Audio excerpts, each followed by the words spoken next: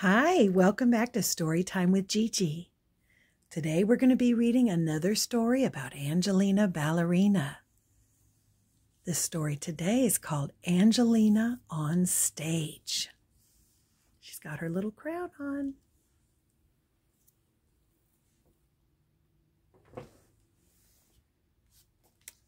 Story is by Catherine Hollibird, illustrations by Helen Craig.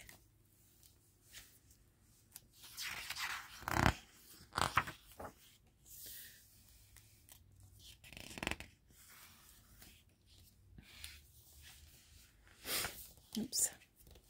Angelina's cousin Henry liked to go to her ballet lessons at Miss Lily's and join in the dancing. Henry always followed close behind Angelina, copying her graceful steps, but he wiggled and wobbled and didn't look like a ballet dancer at all.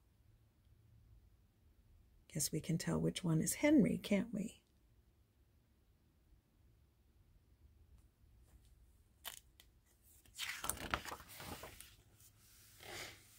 After each class, Angelina showed Henry the right way to do the pliés and arabesques and twirls.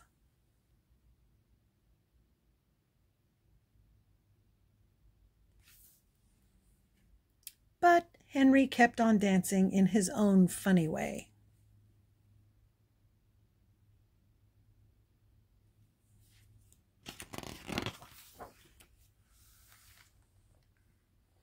Then one day, Miss Lily received a letter from Mr. Popoff, the great musical director.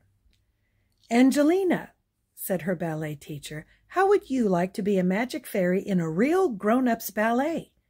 Angelina was thrilled. "Oh, yes!" she cried.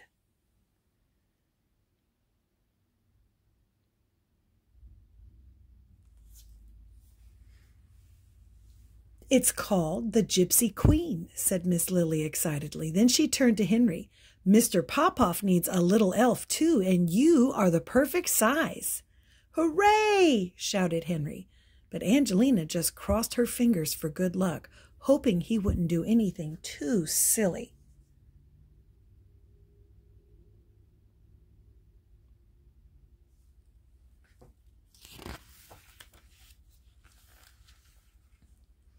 At rehearsals, Angelina learned to fly through the air with a special wire attached to her costume so that she looked like a fairy floating down out of the sky.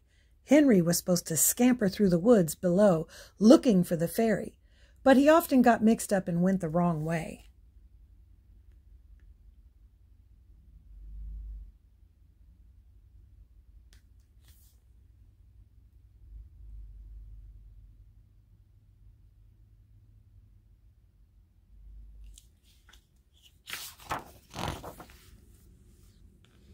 All the actors and actresses adored Henry anyway, and during the breaks, the lovely Madame Zizi gave him little treats in her dressing room. Then Mr. Popoff decided that Henry should say something on stage, and Angelina felt very jealous.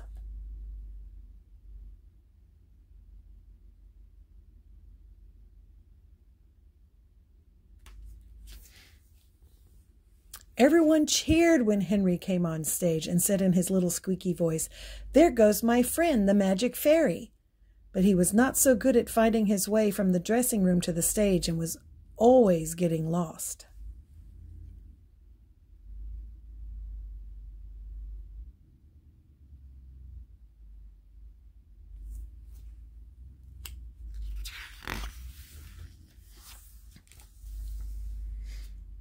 On the night of the first performance, everyone backstage was very excited. Angelina waited in the wings with her crown on and her wand ready as the audience crowded into the theater and the orchestra began to play. Madame Zizi glanced around nervously and said, "Oh dear, where's my little elf?"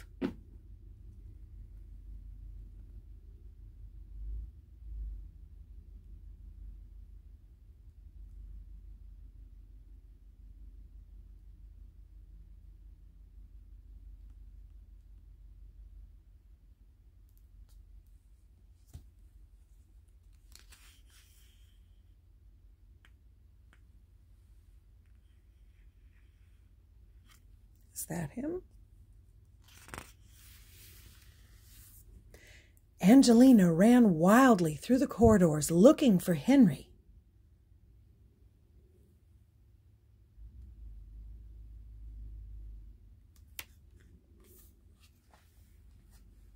And bumped into him as he was running the wrong way down the hall.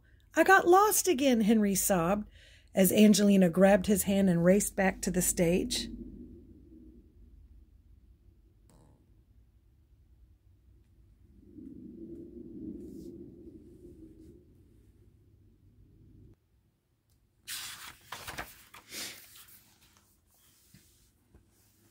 Angelina had her special wire fastened just in time. She soared up over the trees, waving her magic wand as Henry jumped out from the wings and skipped through the woods to the front of the stage.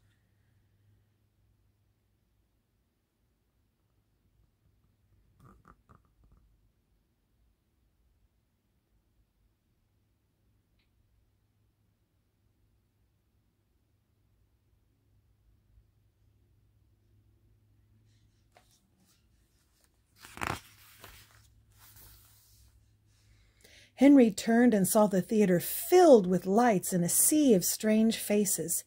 He couldn't open his mouth. He just stared out at the audience. For an awful moment, nothing happened.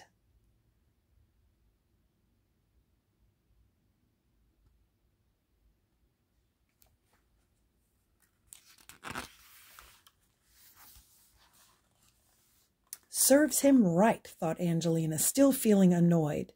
But when she looked down and saw how terrified Henry looked, she felt very sorry for him. Angelina waved her magic wand and called to Henry in a loud, clear voice, "Hello, little elf, can you see me?" Henry looked up with relief and said, "There goes my best friend, the magic fairy."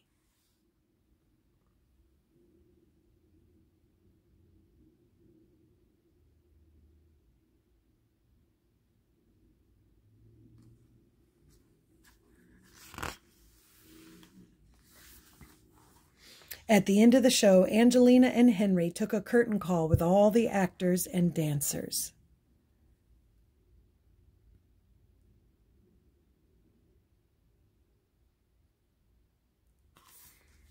The audience cheered and clapped, and the director thanked everyone for a wonderful performance.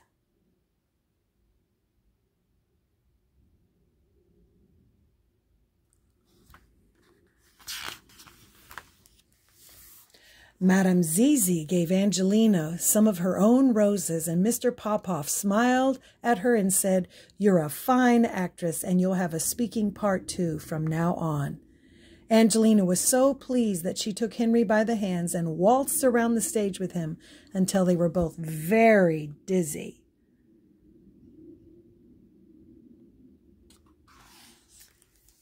And that's our story. I hope you liked it. Make sure that you like and subscribe and share with your friends so we can all enjoy our stories together. Bye until next time.